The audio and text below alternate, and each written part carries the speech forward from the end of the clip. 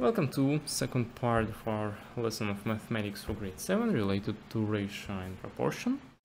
And let's consider how to simplify ratio. And now I suggest you to practice in simplifying ratios already, which already are given for us. For example, let's consider a couple following ratios. For example, ratio is 2 to 8. How can we simplify it? We also are able to find highest common factor of these numbers. HCF equals 2 in this case, which means we should divide both parts by 2. We will have 1 to 4.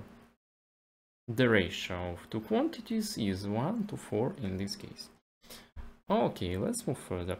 Actually, we can mention that simplifying of ratios is similar to simplifying of fraction. If you would have, for example, 2 out of 8, you will also find the highest common factor of numerator and denominator. You will have 1/4 or 1 divided by 4, just as in this case. So you already can apply technique related to fractions, to simplify ratios, to do something with ratios.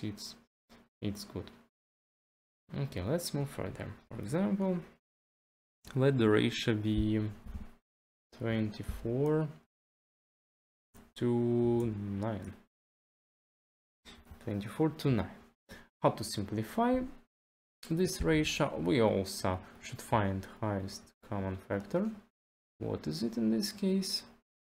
It's obvious that both numbers can be divided by 3, and 3 is the highest number which both these numbers could be divided by, which means we should simplify dividing both parts by 3. We'll have 8 to 3. So brilliant, we simplified this ratio, and 8 to 3 is our simplified ratio. And let's consider last example of simplifying ratio. The initial ratio is 28 to 12. Actually, you cannot easily divide both numbers by highest common factor, which is 4 in this case, right? But we just can simplify the ratio step by step. Let's first divide both parts by 2 first, and we'll have 14 to 6.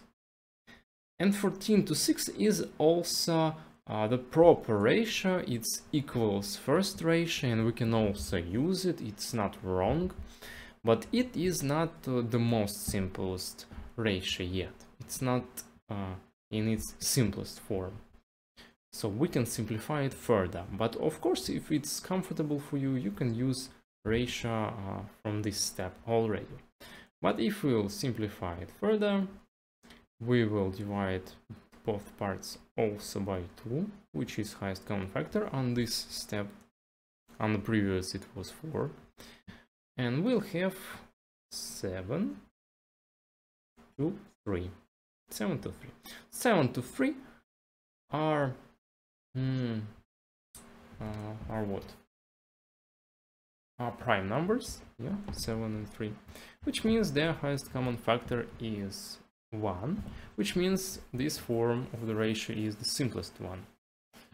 Of course, we could initially get this form already just by dividing first our initial ratio by 4, which was their highest common factor, but it's not prohibited to do it step by step, to divide it by 2 and then to divide it by 2 once again. So that's okay.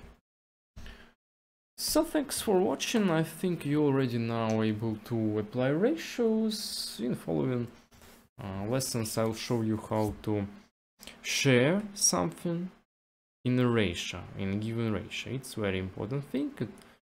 It will be a very important tool for solving a great variety of different text problems or even real life context problems. Thanks for watching.